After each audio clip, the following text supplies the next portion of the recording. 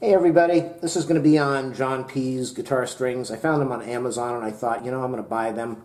These are my favorite strings. If you watch my videos on YouTube, you'll see my reviews of strings and all my other awesome videos, so make sure you do a thumbs up, a like, a subscribe, and my typical comment of please go to my channel page and click on support to help me out here. These videos benefit a lot of people, so.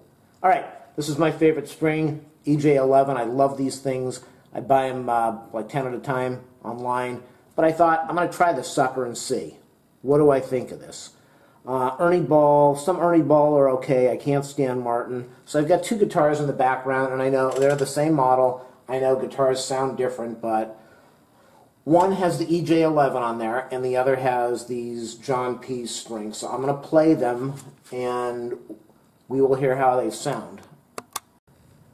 I'm going to be playing the guitar with the John P strings. Now I'm used to the EJ11s, which are really deep and bassy and rich, and yet they have the brassy sound of the 8020. So when I put on these John P strings, it brings out a lot of higher tones, and to me, where I love the EJ11, the deep, rich sound. Now, let me go switch over to that really quick.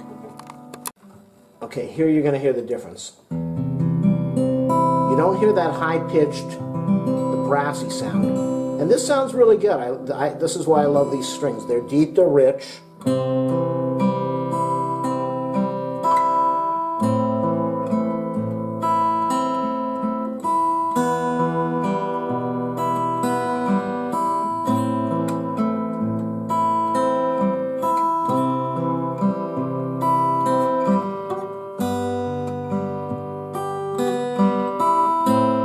They're very easy to play. They're easy on the fingers. They sound good.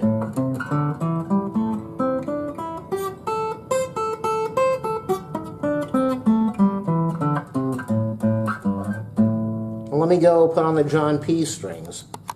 Remember, if you like my videos, feel free to link them all over the internet. I'm totally cool with that. It helps me out. Now listen to the difference now. You can already hear it's a higher pitched sound, but it's not brassy and annoying. It still has a good sound to it. They're very easy on the fingers.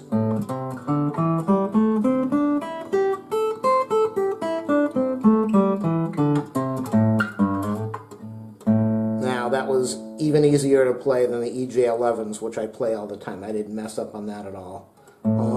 Let's do... The strings are incredibly easy to play. I'm very picky because I really love the EJ11 so much. So when I put these strings on, these John P strings, let me show this again. When I put these things on, I was shocked. Normally I put on a new pair of strings and I take it off, a new set of strings, I take it off within a day or two because I just don't like them. But I've kept these on, and I don't know if these are going to replace the EJ11s, but they could. That's how much I like them.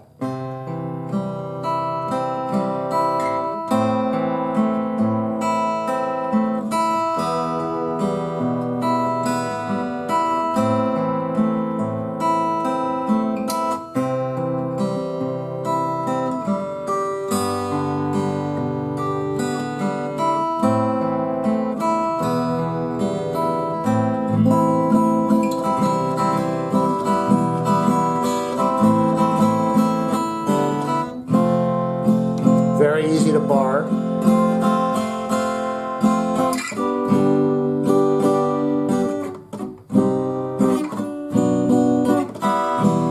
And let's go back to the EJ11s now, which still sound really good.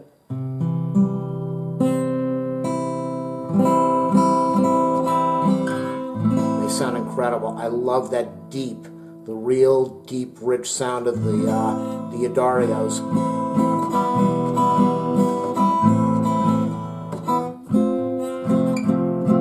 See, I'm borrowing on that. It's not as easy for me, and you could say it's the guitar, but this guitar's had more work than the other one, and it still doesn't sound as good.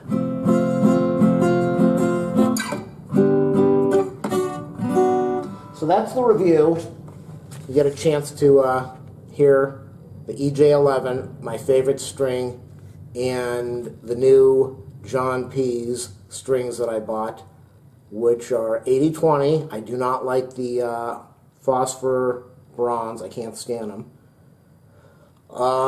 These cost maybe $4, $3 to $5, something like that. These were about $6 or $7 or $8 or something on Amazon on the add-on, but it's going to be more now because you've got that extra shipping charge.